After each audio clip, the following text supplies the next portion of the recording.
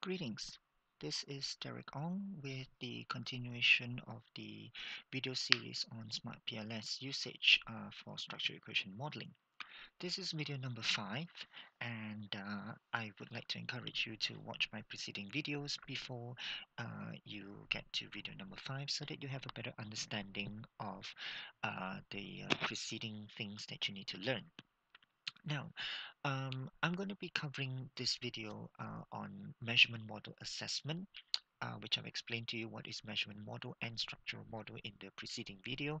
But for now, I'm just going to talk to you a little bit about the theory of measurement model and running the PLS algorithm. So there are 4 things in measurement model that we need to look at. The indicator reliability, conversion reliability, internal consistency, and discriminant validity. This video is going to only cover the first 3 because the next few videos is going to cover the discriminant validity. So we're going to start with the first one. Um, Indicator reliability just basically reflects on the indicator items that is measuring on the latent variables, yeah, which shows that each of the item is a good measurement of the latent construct, and this must make sure that it's above 0 0.5. Just to make a note here that every point that I'm making here has a reference below so that you can use. So please use the reference as when and you need to. Um, we also like to look at the Chromebox Alpha, which is to evaluate the reliability of items in terms of unidimensionality on the center scale items, which must be above 0.7. However, I'd like to make a note here that uh, the latest study shows that you should be using the row A as a good measure of this indicator reliability and to look at the unidimensionality because it's a much more accurate measure for the Chromebox Alpha. So we're going to be using row A because SmartPLS gives us row A.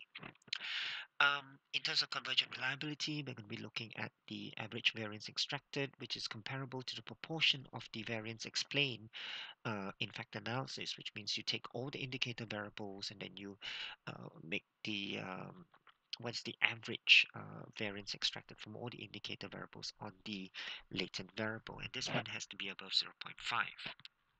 Uh, Thirdly, we're looking at internal consistency, where we look at Dillon and Goldstein's role, also known as the composite reliability, or we call it CR, measuring the reliability of the indicators where values are between 0 and 1.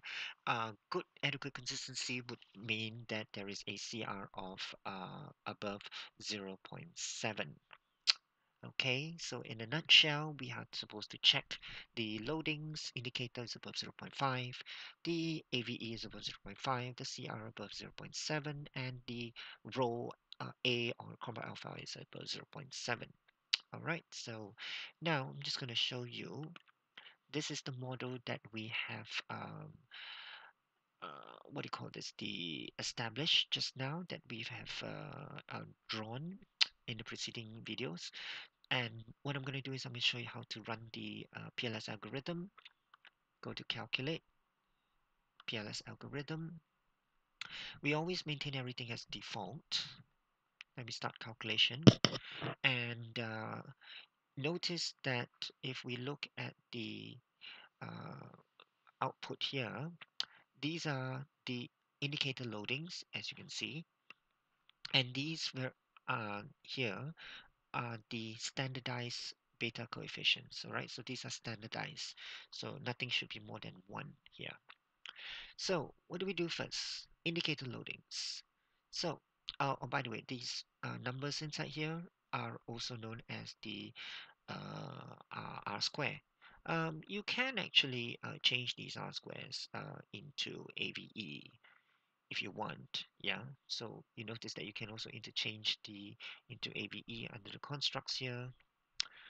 You can also change it to your row A and Chromebox Alpha as and when you like. Yeah, but I'm just going to show you how you're going to just extract all these information out later on in terms of their reporting.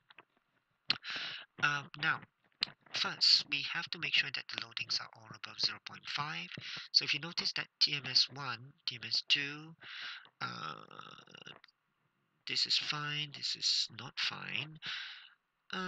This one, the CP4 is not fine, the CP5 is not good, and also the FP5. So always make sure you remove the indicator items which are low one at a time.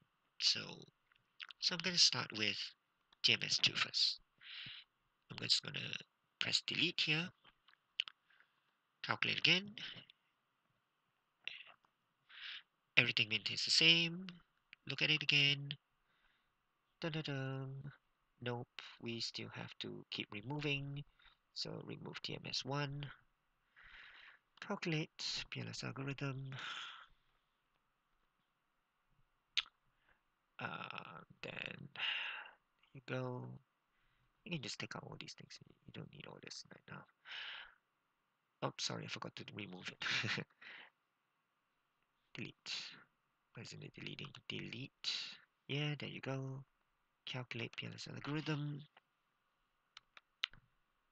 So look at it latent variable by latent variable. Yeah, just now we said technological readiness is fine, and you notice that top management support is fine, cost is fine, competitor support. Let's remove the lowest one, which is CP4 0.467.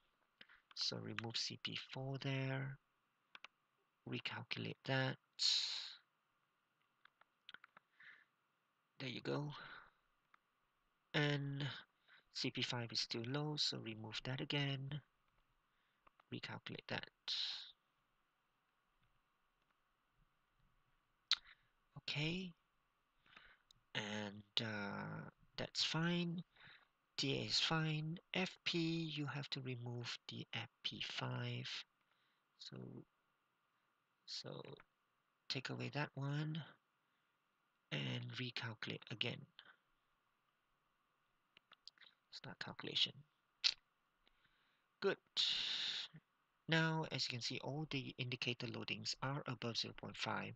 That is good. Now, it is good to note here to always make sure you make a note of what are the indicator items that you have just removed. Now, in case you need to know what are the indicator items you removed, there's always a way to look at it.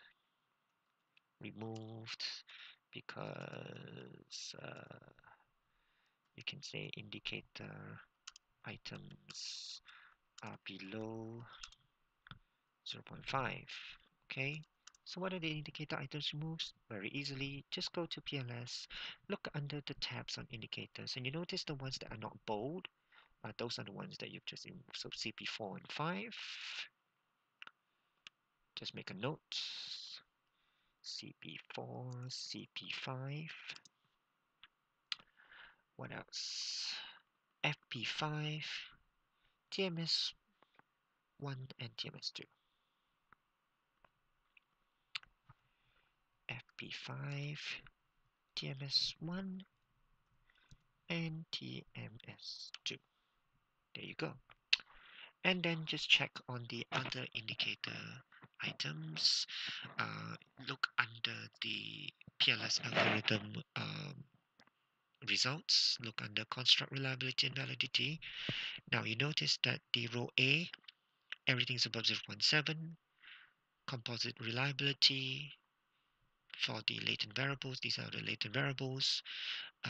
Everything's above 0.7 as well, and the average variance extracted, everything's above 0.5. So this looks good. So your measurement model is good.